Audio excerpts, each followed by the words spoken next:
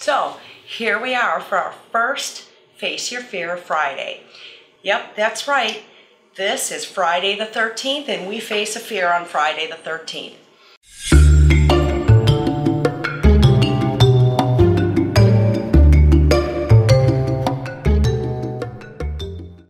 I had a little bit of a hard time coming up for a topic on this because, as I said in other videos, I have faced a lot of my fears. So one day, when I was in the car and the music was cranking, I thought, just think about this. What fear can you face here? And immediately it popped into my head, why haven't you made a decision on getting studio space? You're losing your house and you have not made a decision yet. You go round and round in your head. And I knew instantly there has to be some fear at work there. This is what I realized as I thought about it. Honestly, it might change my process. Maybe it's going to be shared space and other people might get in the way of my rhythm and flow. What if I need to blast music? It also is an amount of responsibility. And the biggest thing is it feels like I was putting myself in a box. This is your studio. This is where you make art. Right now, I make art wherever I want to. If it's outside, it's outside. If it's in my home, it's in my home. If it's on my home, it's on my home. If you have a studio, doesn't that mean you're supposed to make art at the studio? So I decided to face this a little bit and talk to Karen and Jane about what it's like to have a studio and the decisions they made going into it and the type of studio space they have. It was a very interesting conversation and it absolutely helped me to decide which direction I'm going. Let's see what they had to say. Okay, so we're here at Blue Door Artworks with Jane and Karen, who are going to talk to us a little bit about making the decision to have studio space.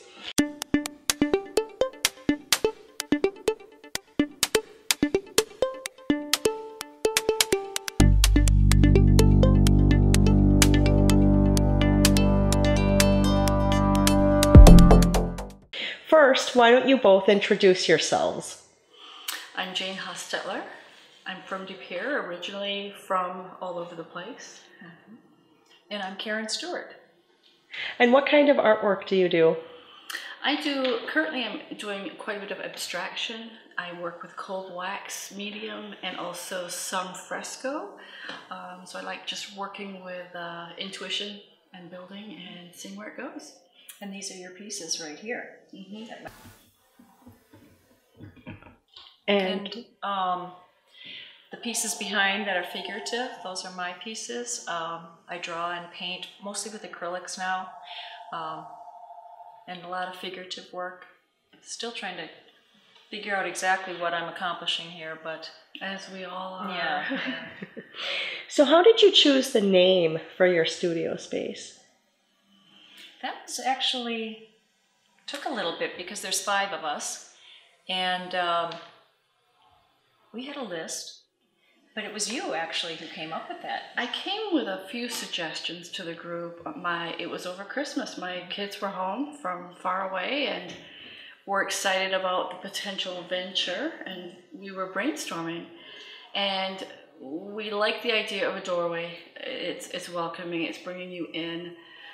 The color blue was more benign. We didn't want to indicate anything psychologically with the color red or green or what have you. So blue seemed to be fairly calm and benign and welcoming. Yeah. And I should point out that Jane is a graphic artist and has been for years, taught graphics.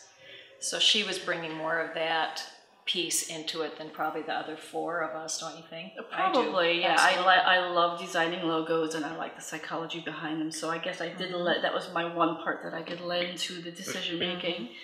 And we've all had different things that we've had experience with that we brought to the table, but this was one of mine. Yeah.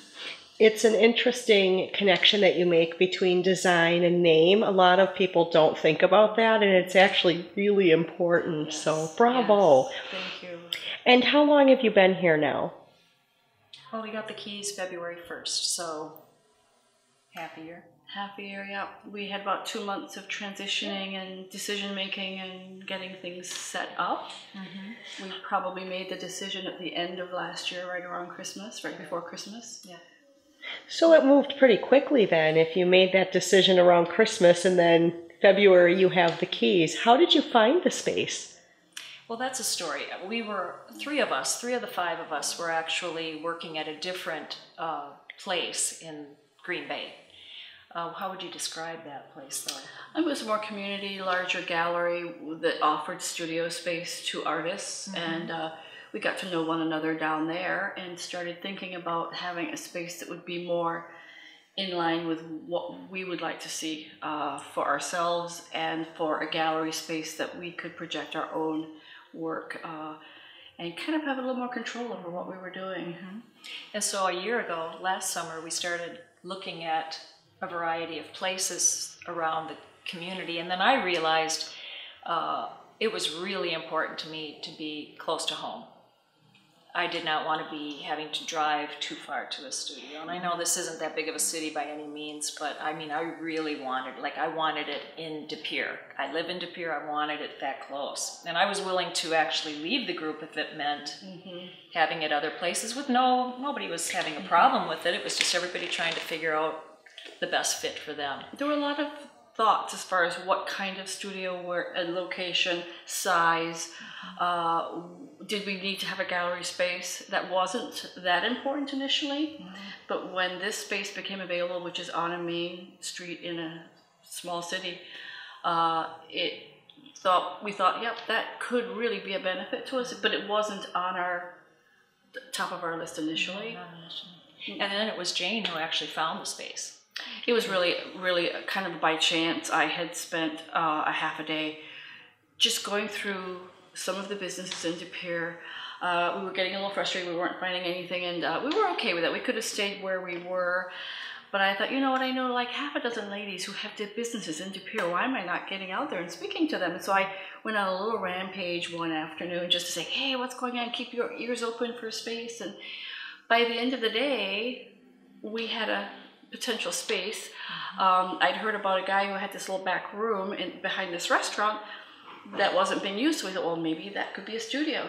It was really small. He said, no, I'm going to open that up to my crowded nights. But I heard that so-and-so down the road is going to be dividing her space and downsizing, which was this space. So I literally walked down. She was here, which she's often not here. She works by appointment. And it just happened. Yeah. It was wonderful. And so when you were making all of these decisions, was there a group budget in mind? Was there a budget for, space, how much time? We talk about budgets, but that's really for time, space, and money. How were those decisions arrived to? Was it going to be all equal? How does that work? I think we knew it would be equally split at that point in time, thinking initially it would just be a studio space that we would share and then collaborate with one another. We felt it was important not to be working alone in our basement at home. That sometimes we like that, but there were times where you just need to have that interaction with other artists and collaboration. So initially the cost would have been probably a little less had it not been a storefront. But when the opportunity came for this location, we just knew that it was a terrific location. We decided to venture into that, but equally split. Yeah, we didn't have a real clear vision, at all. But we knew that we were all going to spend the same amount of money, and of course, trying to find a place for as little as money as possible. Really, we're starving artists. It's a leap of faith. Not starving, but we are. Yeah, no. Yeah. You don't make a lot of money initially. You could have a run of having some success and then not. So you couldn't really, none of us are independently wealthy. So we wanted to be able to validate the money spent with what we could produce. None of us really need to make a living, but we want to validate being here. So we are fortunate in that way. That's wonderful. So what were the unexpected obstacles, a couple of them that you are willing to share with us that happened along the way? What would be the first one that comes to mind? As far as an obstacle, I'm not sure. Or, I just think there was with this type of place where you do have a storefront, I think there were more details and little things that had to be paid for that I didn't foresee. I didn't think about a sign I never thought about a sign. No, It never occurred to me. Oh yeah, we need a sign out front. We left off with, okay, so we left off with some of the challenges that you're facing are technology. Yeah, you know, and some of us have had some exposure to certain things with technology. For example, I knew how to get the logo design, things like that. So we were fortunate with that, that I happen to have had that background. One of our other members has had some PR experience, so she was very good at knowing how to do the press releases. But then we came against the website, and choosing a website builder or person to design it for us has been a little bit more complex. I think we have both worked with pre-designed websites where we taught. You just plop in what they've got going on for you. But finding a website that, a person to help us build it, that looks artistic, looks creative, looks clean, looks professional. I think as visual people, we're kind of a little bit more particular with how it looks.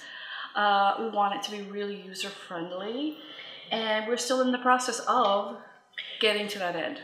So being that you have this business and it's a storefront, a website seems like a logical step to have. Was there a discussion amongst the artists here with the 5 of you, individual sites versus, Yes. Blue Door Artworks? I have a site that I have, so it would be linked to this one. It was Okay. at one time. Right. I think, I had been designing a site. I was preparing for it, but I thought, well, I'll take this step first. If I feel as though I'm at the point in my production where I would like to have more personal visibility, I will, again, do probably what Karen did and create my own, but have that linked.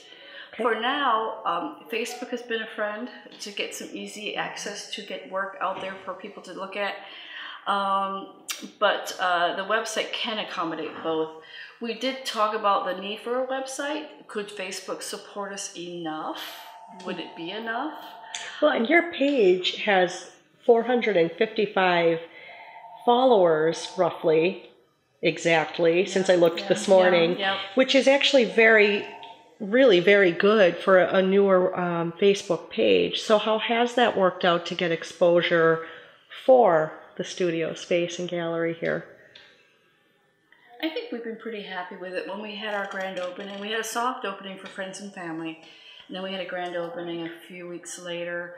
We had what I felt was a fairly good turnout, several hundred people for each one or more. We didn't do a head count, and that was all through Facebook and some traditional postcards going out in the mail or dropping off or what have you.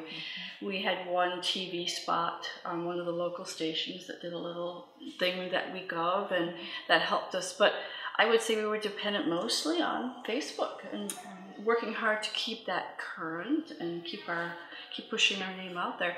So we did have a discussion as to whether it was necessary, but we do feel that going down the road, we want to introduce workshops and events that it would be nice to have a standing website for people to tune into. Okay. And so what has been one of the bigger challenges with having 5 female artists in one location? And how have you navigated that? Is it just through communication and talking things through? You know, we've had group meetings regularly, and we are very, I think, democratic about how we make decisions. We put it out there. We've been transparent about how we feel about things. Trying to keep that line of communication open and let everybody be respected for who they are and where they're at. Everyone in here has had a little different level of exposure to the world of putting your work out there. And I think we have been pretty cognizant to respect each other's space and where we are at in our process. Would you have anything to add to that? Yeah, I agree with what you said. I mean, I think we have different reasons for being here. One person really wants to sell, and really makes a lot of things to sell. And then another person just says, well, I'm just wanting to play. I just want to play. Here to have fun. Just here to have fun, So there's, we're coming at it from different angles. And then some of us are here to just dig into the process. and see where you're going. And yet I think we can validate each other's purpose and respect it. It's fine. Right. So as far as you have a storefront that might have been a little unexpected, do you have regular business hours? How do you handle the logistics of being on a street that's a little bit busier and what appears to me to be a little bit of an artsy area? There's a number of different shops in this area that really seem to me to have a creative flair. So how does that work with having like hours and things of that nature? De Pere is at the beginning of a big change and growth, I think. I'm hoping. That's one of the reasons I'm here. I wanted to be part of that. I had taught art to students here for 25 years and always thought, geez, there should be more going on here. I think like a lot of towns, De Pere experienced sort of a lean years where stores were coming in and they were going out just as fast as they were coming in. Right now, there seems to be a building going on. We've been going to city council meetings and things to try to be a part of that conversation. Yeah, they're bringing in more creative clothing stores, coffee shops, and art galleries, spaces. So it's really, they are respecting and promoting that kind of creative business, which really encouraged us to then be more part of this community, made this particular location be more attractive for us. It did change a little bit about the way we had to present and what we had to focus on besides our work. But we feel that's going to get into a routine pretty quickly, and then we could just dig back into our work. You know, initially we had a lot of little things we had to take care of. I'm hoping to see more foot traffic out here. It isn't as much as I had hoped yet, but there are still some empty storefronts and things going on. We do have hours right now. Since there's 5 of us, we have 5 shifts, if you will. Thursday, Friday, Saturday, Thursday 11 to 3, and then 3 to 7. Same thing on Friday, and then Saturday 11 to 3. And by appointment, we always say we'll be here if you need us. We can meet with anybody at any time. Walk-ins. If we're working, usually the door is unlocked and people are welcome to come in. And people do just wander through if they're in the area. We sit between a hair salon and a home design, reupholstery place, and so we do get people walking through because they're going to those 2 businesses. Both businesses have a creative flair. The salon is a very upbeat, new, trendy salon with a really nice, large staff. There's a lot of folks going in and out of there.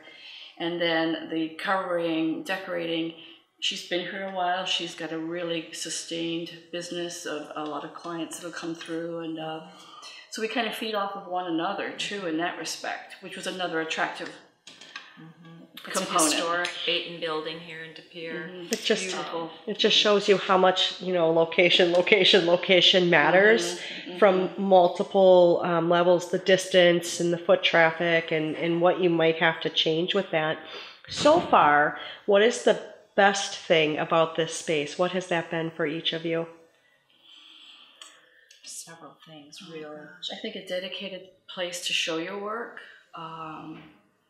And to work, because at home, the laundry, I'm throwing in loads of laundry and I'm back and forth, or I start dinner and I get distracted. So when I come here, I feel the shift as I'm coming in. Do you? Yes, absolutely. I feel like it's like going to a job. I'm coming here to work. And you can really dig in and concentrate, especially when it's hours where we're not open per se. And there are times where there are certain things I'll work on when I know we're open that I may not want to really dig into mentally, but I can work on. And there's other projects I'm thinking, I really need to go when I know it can be really quiet and I can really sink into this and not get distracted. So it sounds like it almost forces you to plot and plan your time, whether it be at home or here, much better. I think so, and I think that's a good thing. As artists, we tend to be more whimsical with our time and just kind of either get into a project and be at it for a whole day and let everything slide away, which can be good. But I also feel that having this space, you feel more dedicated to be here more often. Okay. And what has been the challenge of having this space? And again, you've had space before, but you think anytime somebody is making a decision, I want studio space or I'm going to continue to work at home, it's kind of good to know like the good and the bad. So do you find that you make just as much art or is it less because you're going to be here to do it? Like, what is that downside, I guess? I think that's a really good question. And from my perspective, I think the first few months, there were a lot of things to have to take care of. So I made less art than I would have normally. I feel as though we're just getting over that particular hump now that I feel personally that I can start really focusing on some serious series of work again. With your graphic background, I think Jane really did do the yeoman's job there. You did carry the bulk of the work because of you wanted to do the logo. I did. You were, yeah, but you know, fine. Next thing you know, you're designing the sign with the logo. I mean, things that the rest. But you definitely had to shoulder most of that. But I let everybody else do the sweeping and the scrubbing. It's a trade-off. It's a trade-off. No, we all have different assets that we bring, and for me, that was for the startup. Yeah, but down the road, I think we all have different talents that we're going to put to use more heavily at times, and that's just we just recognize that. I think one of the biggest challenges for me has been the openness of this particular room and structure.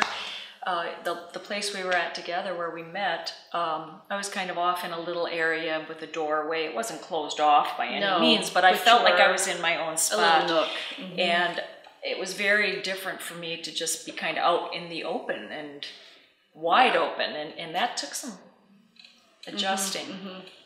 Well, and you had said earlier too that the size that you work at can sometimes be a little bit of a concern with the space you have here, but that's maybe not necessarily a con to doing a studio so much as you've got to think about what you're working at size-wise and where you're at.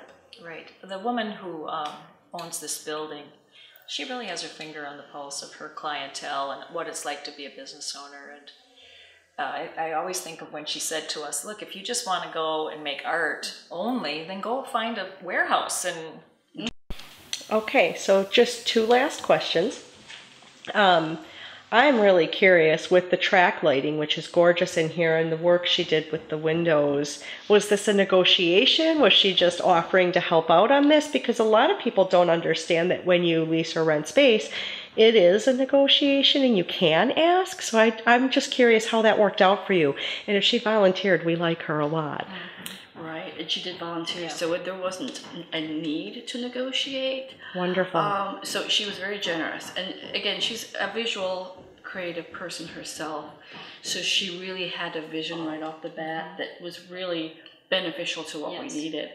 And it really just made it so much easier for us. Yes, she knows her clientele, and she knew who'd be coming through here with some frequency or regularity, and said we have to have the right space for those people. We have to have people who are going to pull out their wallets and actually buy art. Right. You got to have a decent place for the art, and it has to look good. But I think a lot of people overlook how incredibly important lighting is in a gallery when they do studio space. And I think it's important for both, but truly being a storefront and doing that, I think it's incredibly important. And it's really great. We have the gallery lights on right now, but we can turn those off, and there's just 2 tracks of daylight bulbs. It's really lovely, and she was so really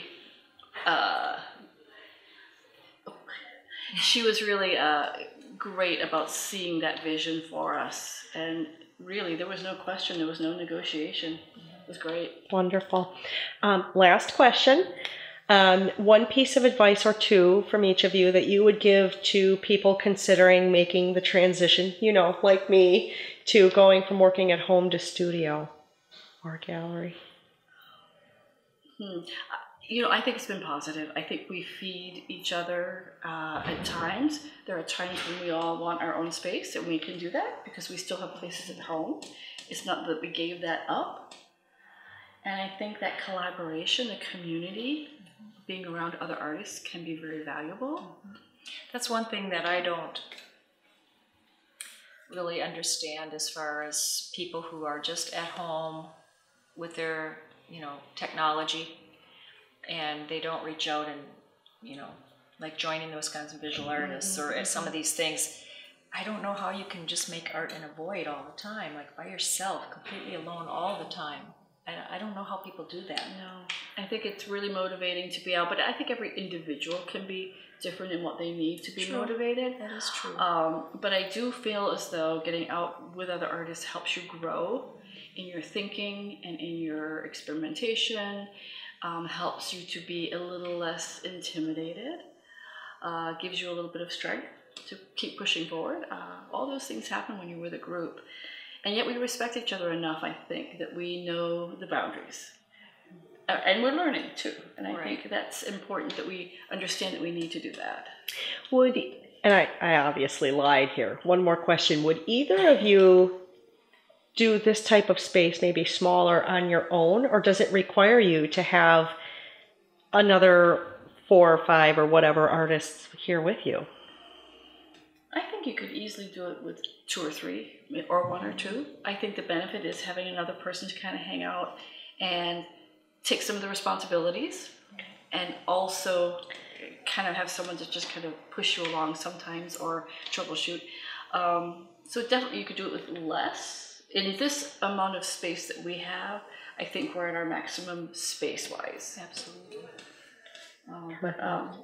Yeah, I think you could do it on your own if you were that kind of individual. I wouldn't have wanted to do this type of studio on my own. No. I mean, just a studio, yes.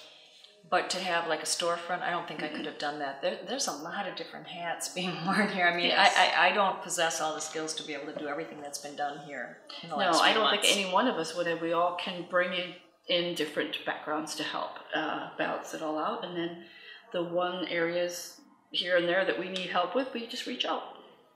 Wonderful. Any last thoughts from either one of you? I think it's been a great experience so far. I'm excited for the future of what this can be as a collective group of women.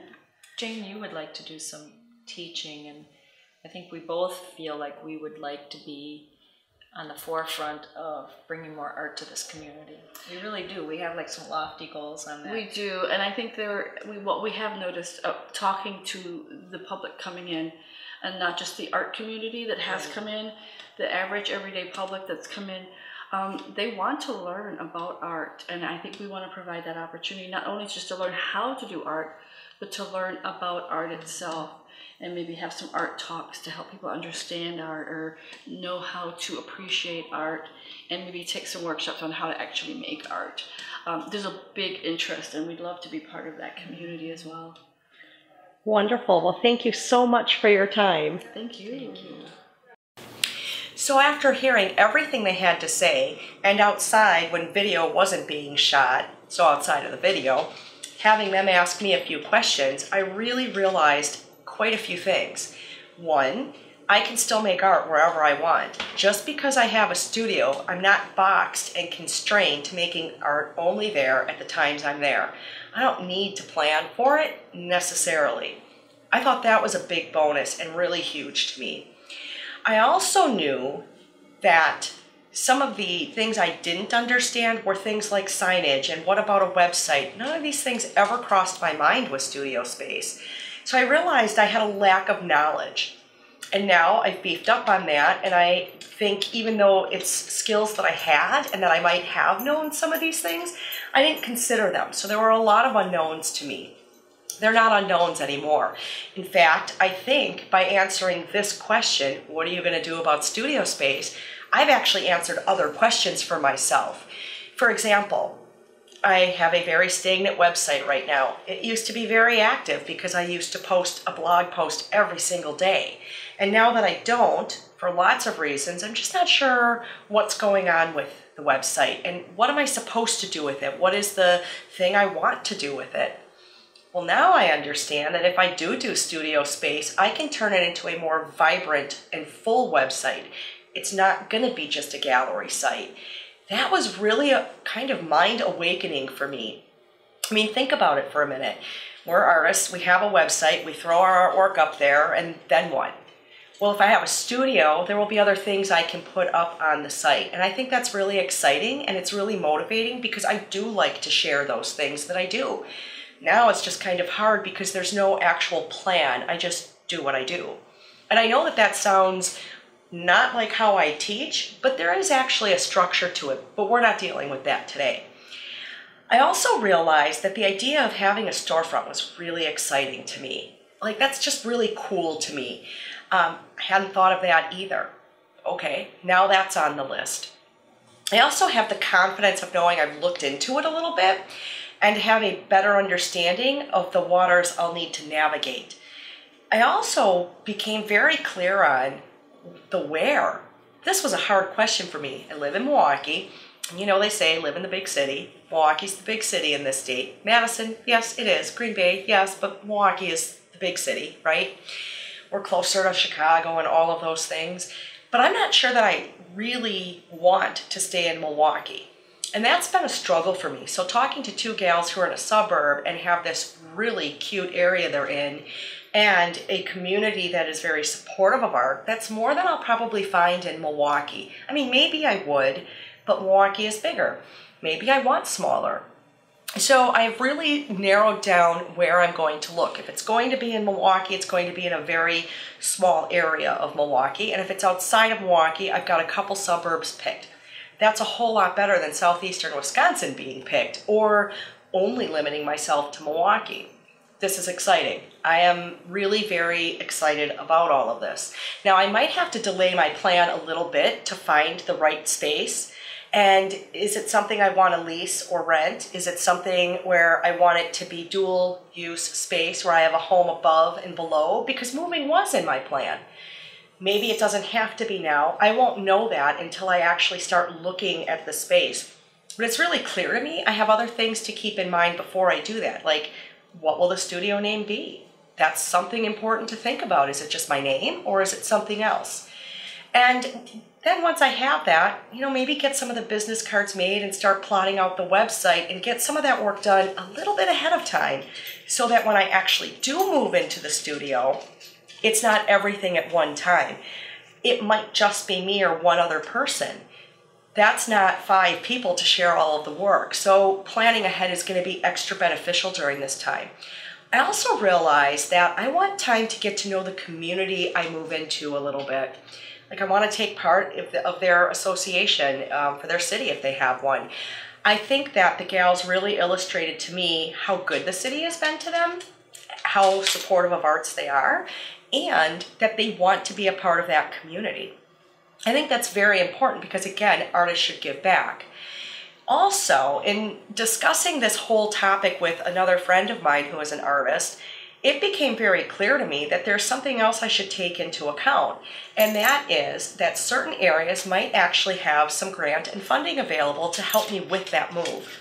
You know, things like exterior improvements to a building or, you know, art areas where the city wants to encourage art growth. So I have a little bit more homework to do than I did before and a little bit more legwork to do. But now I actually want to do it. I'm not avoiding the topic, and I feel really good about it. I think that this will be, for this quarter, one of the best experiences I've had that helped to fuel my creativity. I no longer see the idea of a studio being limiting, which is what really scared me the most. I see it as being something that could expand the horizons of my creativity. And it was just with conversation that I did this.